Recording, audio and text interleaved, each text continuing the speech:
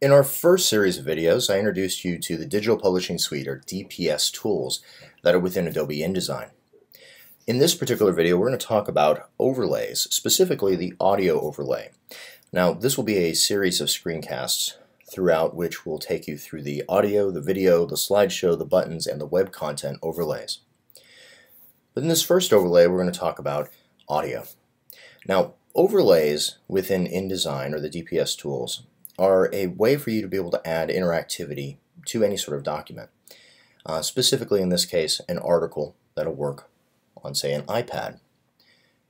An overlay works a little bit different than, say, adding media to an EPUB.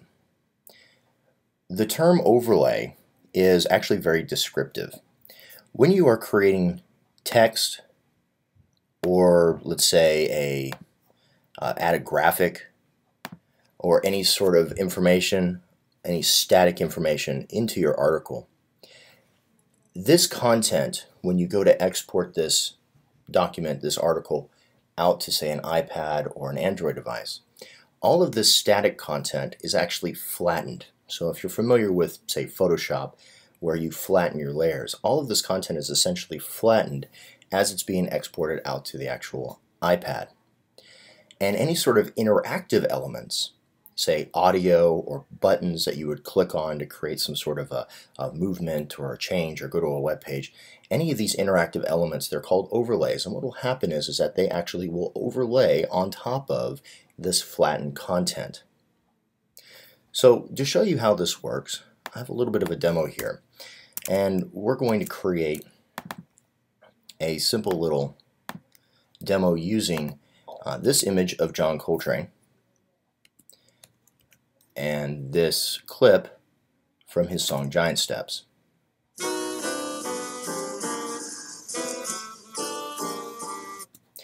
So to begin, I'm going to just go ahead and drag this onto my stage, and I'll go ahead and create a frame for this.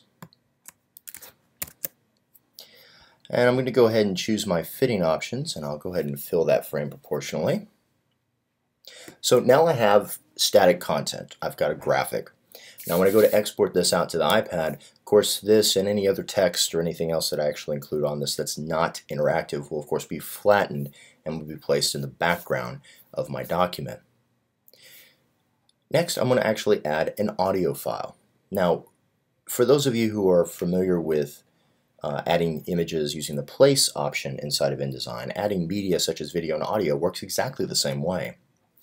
So I can come up to File, and I can click Place. We'll come over here to my audio file, and I'll choose Giant Steps. And notice my cursor now changes to a little speaker icon instead of a graphic icon like you normally would see if I'm placing an image. So just like if I'm placing an image, I can go ahead and create a frame. Now, unlike an image, where the frame will actually be constrained proportionally based on the size of the image that I'm placing, this is a freeform frame. So I'm just going to create, say, a frame about that size. Now, if you'll notice, by default, it's got these little diagonal lines that are going through it. This frame is actually transparent, but it's also the trigger to begin playing the audio. What I mean by that is that when I go to export this out to an iPad, if I touch just this particular square, just in here, then the audio will begin to play. If I touch anywhere outside of that square, the audio will not play. So in essence, that is the trigger to begin playing the audio file. So just to show you how this works, now that I have placed this audio file into my document, if I come over here and I choose Folio Overlays, the Folio Overlay box will automatically show that this is an audio file, where this audio file is currently located. I can choose to autoplay this file or even play this in the background across an entire folio. But what I really want is down at the bottom where it says Preview. So if I click Preview, I can preview this on the desktop viewer. The other option allows you, if you have an iPad connected to this computer, you can also preview this on the iPad. So I'm going to preview this on the desktop. And this will open up the Adobe Content Viewer. So here's my picture of John Coltrane.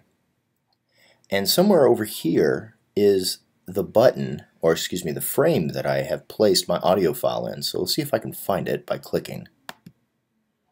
Oh, that's not it. There it is. And if I click in the same area, it will stop it. Now obviously, when you're building an interactive presentation such as this, that doesn't work very well for the user. If the user goes to this particular page and sees this, they have no idea there's interactive elements on this page. So what we need to do is we need to create some sort of a visual element, a visual cue for the user to know where to click and that something's going to happen when they do click on that. I'm going to close the viewer and go back in here to InDesign. So one way I really like to do this is to create what we like to call a faux button or a fake button. And you can do this very simply inside of InDesign just by simply using some of the shape tools. So I'm going to grab an ellipse tool and I'm going to just create just a basic little circle here, and I'll fill that with paper or white because we are working in an RGB color space here. And then on top of that, I'm going to grab my polygon tool and I'm just going to create a three-sided polygon, which of course is a triangle. And after doing so, let me go ahead and transform this just a little bit.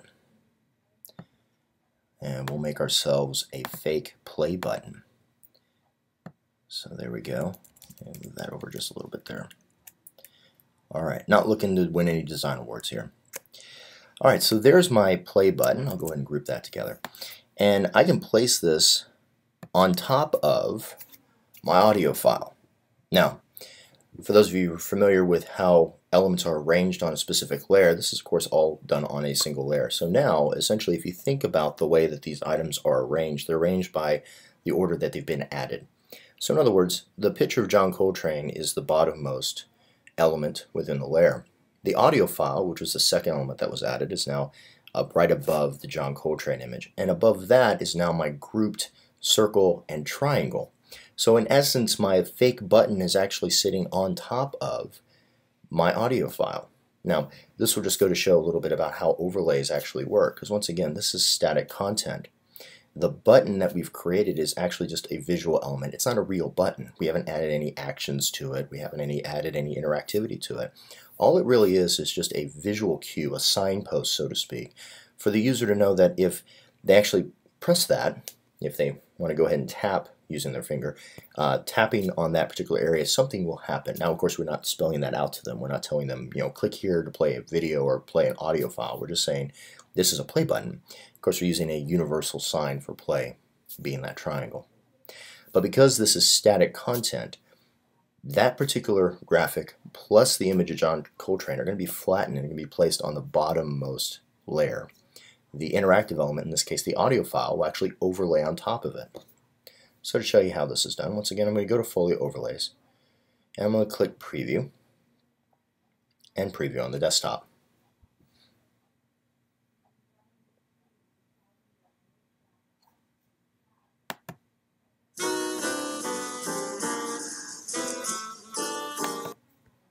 So there you go. Now obviously, if this particular element was covering the interactive audio file in the final folio, I wouldn't have been able to click through to that specific frame, that audio file frame. But because of the way the overlays work, the overlay, of course, is now going to be on top of the static content, which of course allows the music to play.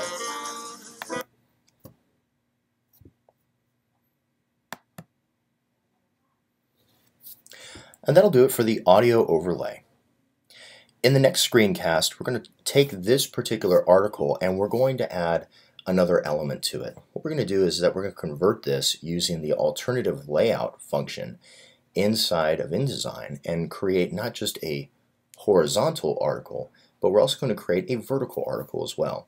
That way, when you actually change the orientation of your iPad or your Kindle as you're reading this, that the article will work both in horizontal and in vertical orientations.